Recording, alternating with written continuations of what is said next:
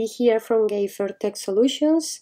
I'm just going to show the solution for a problem that I've been having for the last few hours and I couldn't understand what to do. So basically what happened is I'm trying to bring this family into this nested family. This is the one. Here I'm hiding the body, but these are those brackets that you have here, right?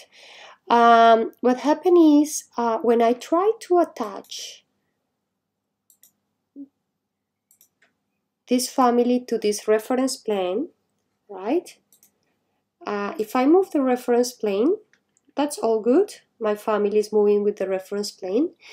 But when I put a constraint,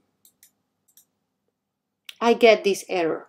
There is nothing like I checked everything like this reference plane is actually pinned.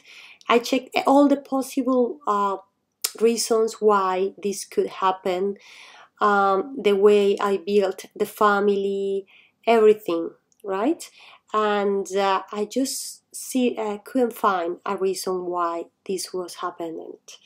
But finally I did, and that's what I want to show you, so you are very careful when you're doing this sort of thing. I'm just gonna hit cancel here, right?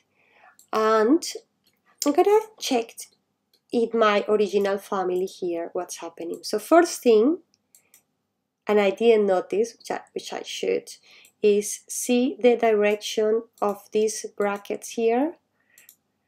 Because I built this family a while ago, I actually rotated the family and I didn't really thought about it. So basically what happened is, if I just go here, I start family call, machine base. So it's going to machine base, delete. Okay. Because I tried to reload and reload and reload and try to do so many changes and things were not working. Now when I load the family again in the project, I think it's here, right, that's what it is. Right, so I could see why I could not do that parameter. Like right now, if I try to do the same reference plane, right, and I link this to this, right, and I try to put the same parameter here, say for example, just an example, right,